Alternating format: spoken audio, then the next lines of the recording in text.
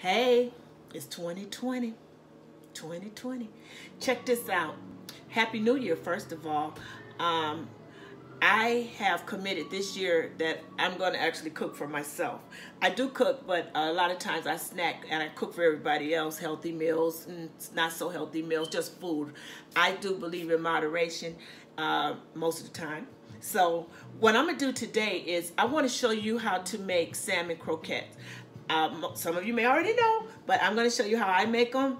I had some, it was a Christmas breakfast at church for the ministers. I had someone made some, and I've been having a craving for them ever since. So what I decided to do was make a quick video. And so this will be really quick.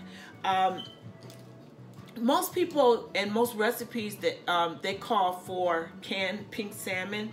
But if you want to step it up a notch, as I do, I actually poached or boiled seasoned some water and boiled my salmon. So it's just me. That's the other thing. It's just me. So I don't need to make a big batch of salmon croquettes because I'm going to probably make enough here that'll last me for today's breakfast and then maybe tomorrow, you know, if I don't eat them later. So for myself, I'm making, this is just a ½ pound of poached salmon, which is boiled, and then you just crumble it up. Just kind of, you can fork it or crumble it.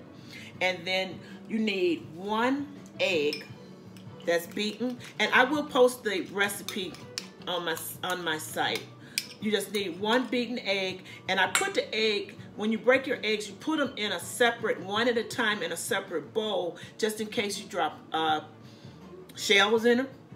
You know, if egg might have something in it, child, and you don't want that in your food. So that's how you do it. And then I have breadcrumbs and cornmeal.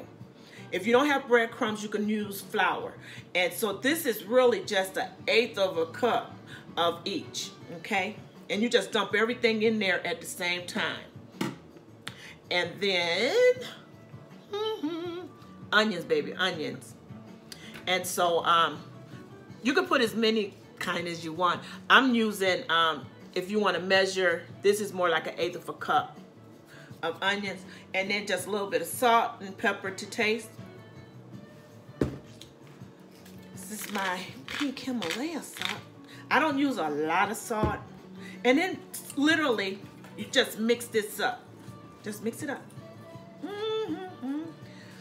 And I don't own the rights to that music back there playing. It's just a really nice day. And I don't coat mine with cornmeal, okay? But I do have a little cornmeal mixed in, okay?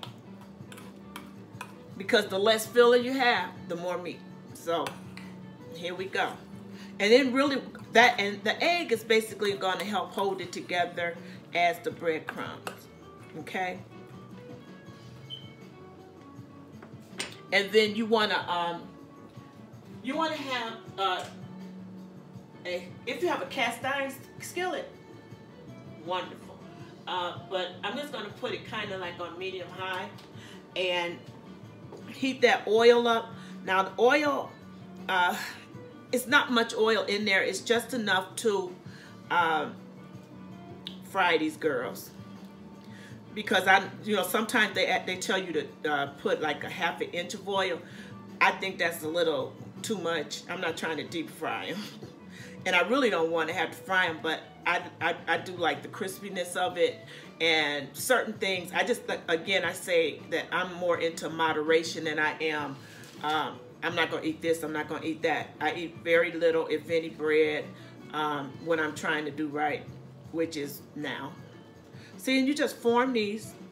I like small stuff, but you can make them as big or as little as you want. And see, that's enough breadcrumb and egg in here to hold this thing together.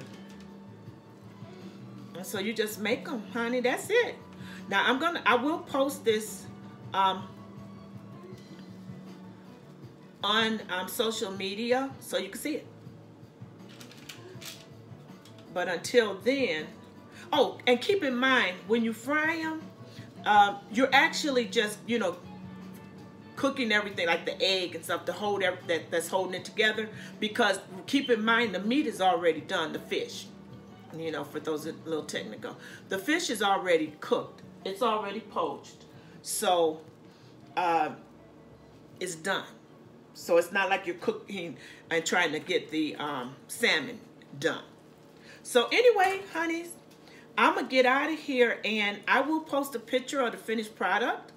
I don't want to hold you up, but I hope you all have a wonderful day today and have a really productive new year.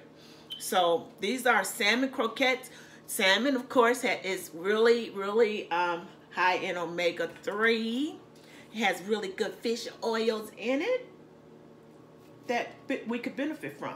So anyway, this is something that you could cook, no special occasion, honey. Just get up, and if you don't want to use fresh salmon, wild caught, what have you, you can use canned. I just like to see what I'm working with. I'm not it's not anything about being a good cook or chef.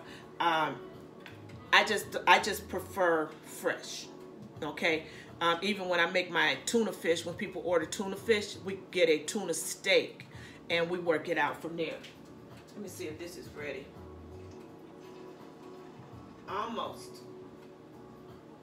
It's almost there. I might as well let y'all see it. It's almost there.